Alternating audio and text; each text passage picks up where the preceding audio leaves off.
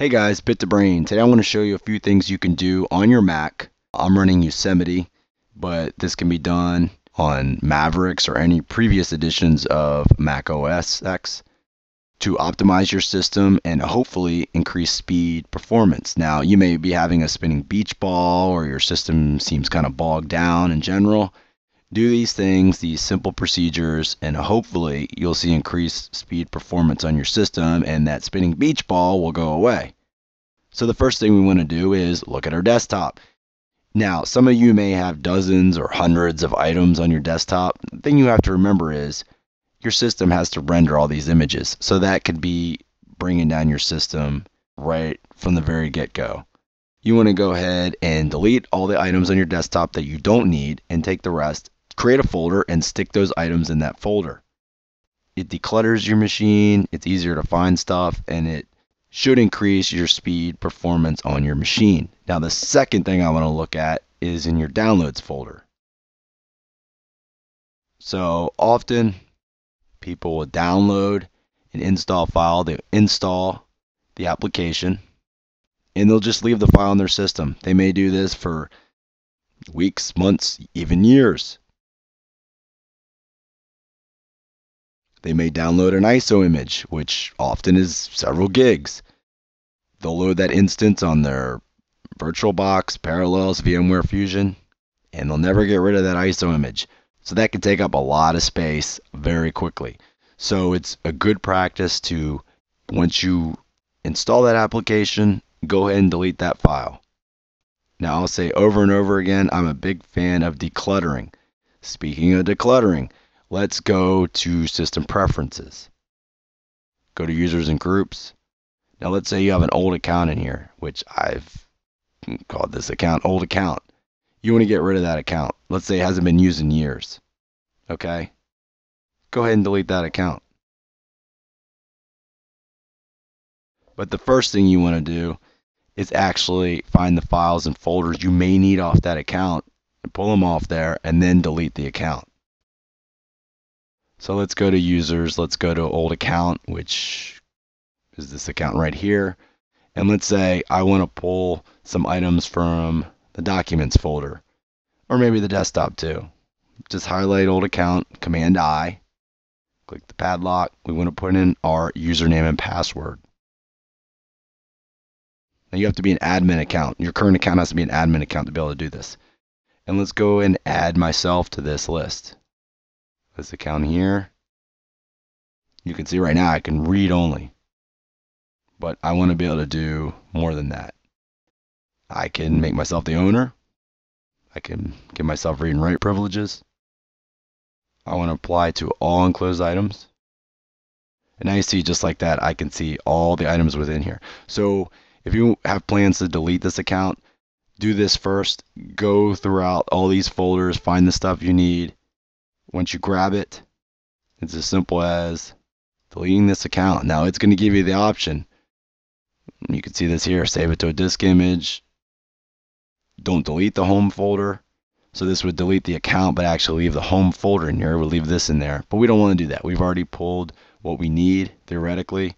So we can go ahead and erase this. Now you see it's gone from Finder. It's gone from here in Users and Groups. So let's say we want to delete an application. Now often people would just highlight applications and just click delete. So let's say I want to delete TeamViewer. Now I don't know where all these files are associated with this application, because when you install something, this is usually not the only file that's installed on your machine. There's other files associated with that application that are dispersed throughout your system. So the best way I find to delete applications on my system is to go to what is called App Cleaner.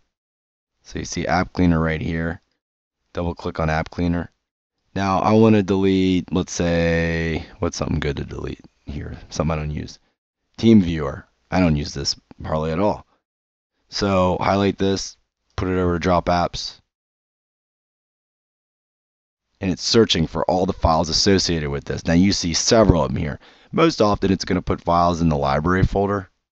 The library directory is a common place for application files to reside. And this TeamViewer application is no different. So we're going to go and click on delete, put in the password, and all those files are deleted. And then TeamViewer is also deleted. And you have a clean uninstall from your system. Now another thing I want to show you is Crap Cleaner. Now this has been very popular on Windows machines for a while now. I just started using this on Mac machines about a year or so ago. But it basically is a nice little housekeeping tool. I have the free version, so you can go through and just run best practice cleaning sessions on your system, on your browser and your system. So let's say for instance we want to analyze the system. It'll quickly go through, find files that it recommends we get rid of. As you see here, I've run this recently. I don't really have a whole lot of stuff, but this is a fairly fast process.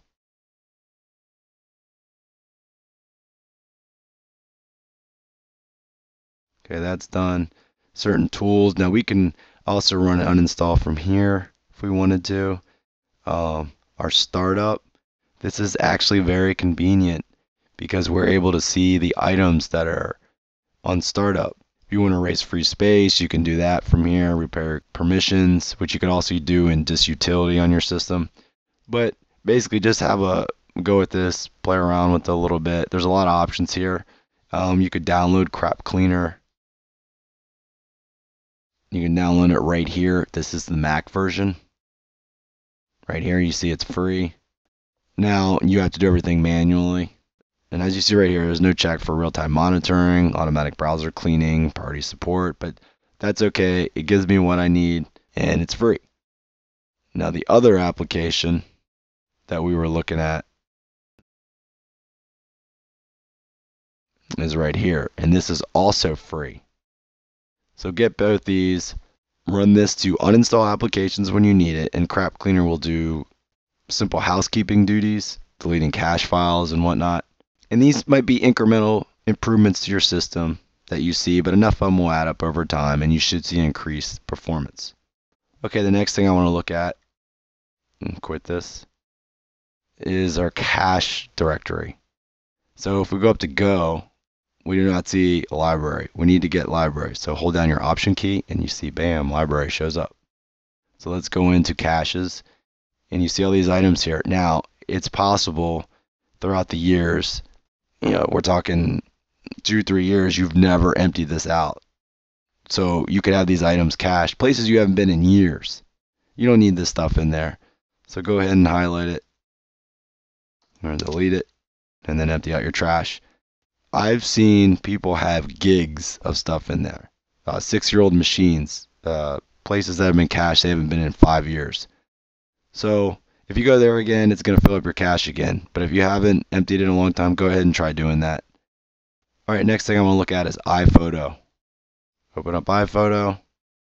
Now often, people will delete items and they never empty out the trash.